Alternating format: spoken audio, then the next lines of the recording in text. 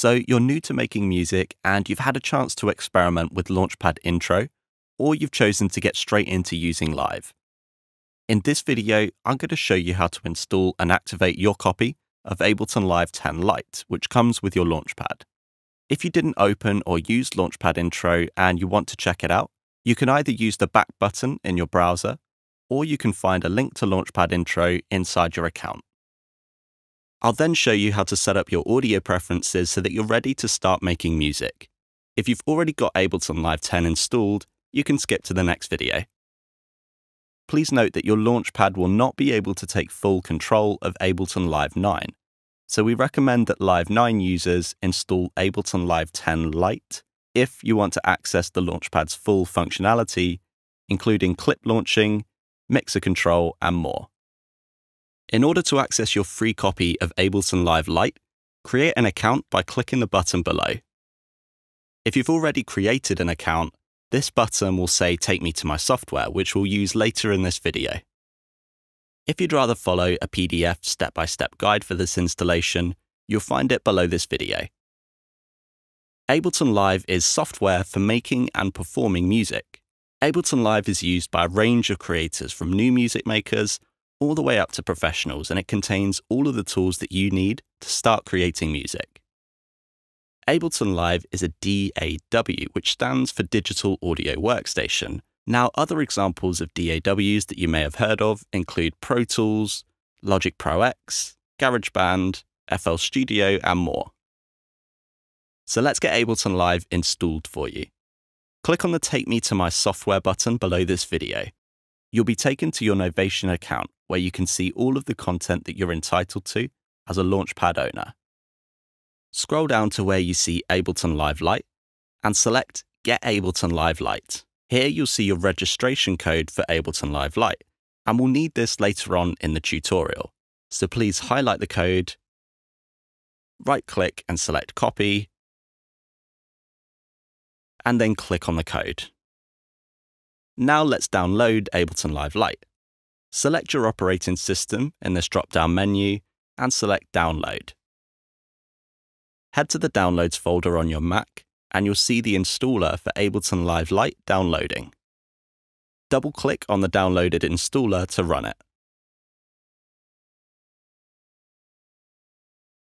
Drag the Ableton application into the Applications folder just here. Once this is finished, go to the Applications folder and open Ableton Live. If you're running macOS Mojave or above, you may need to allow the application to run by heading to System Preferences, Security and Privacy, clicking just here, and entering your password. You'll be presented with a dialog box telling you to activate Live. Now, as long as you've got an internet connection, select Activate at Ableton.com. This will take you to Ableton's website, where you'll need to either register for an account or log into an existing account if you happen to have one. To create an account, enter your details here, and then select Create Account.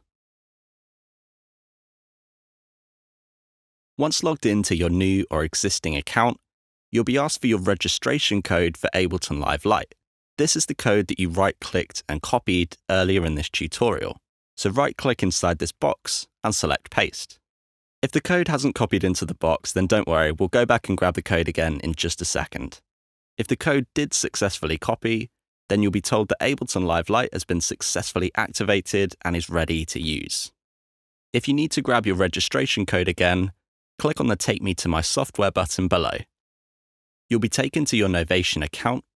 Scroll down until you see the Ableton Live Lite banner and copy your code.